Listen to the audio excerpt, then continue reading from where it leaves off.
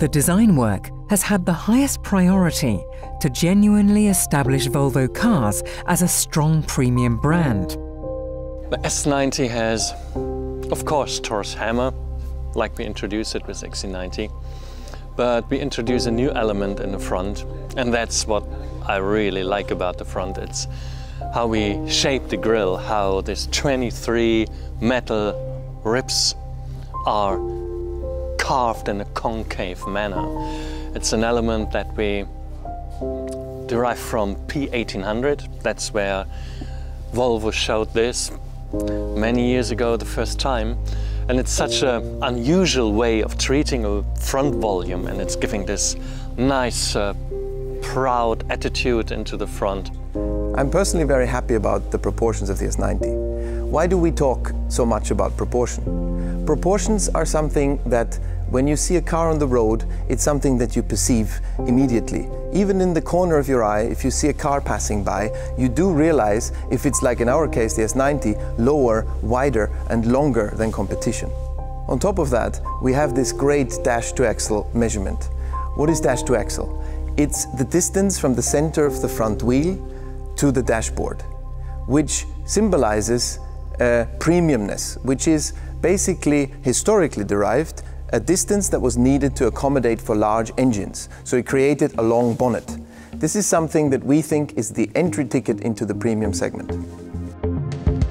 Ride, you and I above the city lights.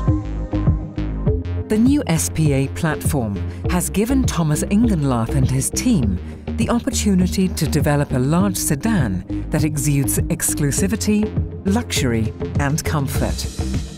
So the package that you get, I think, is very unique. It's on the one hand this very innovative limousine. I think you hardly get a better packaged car than that.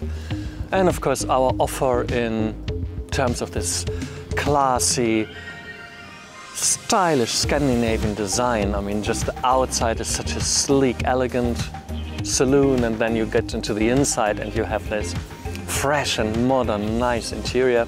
I think that is really the most modern designed car with the greatest package you can get today.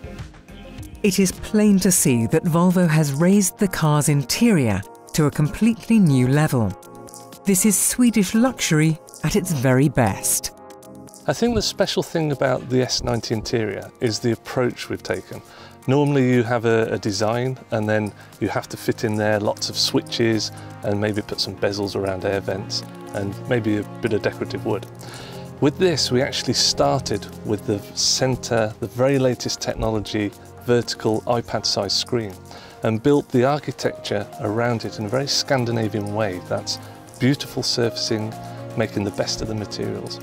And then the most important thing is we've put a chrome spline across the car all the way to the end that actually holds visually onto the end of the vents. And these air vents, we've designed an air blade, which is influenced from the concept cars that we introduced before the XC90.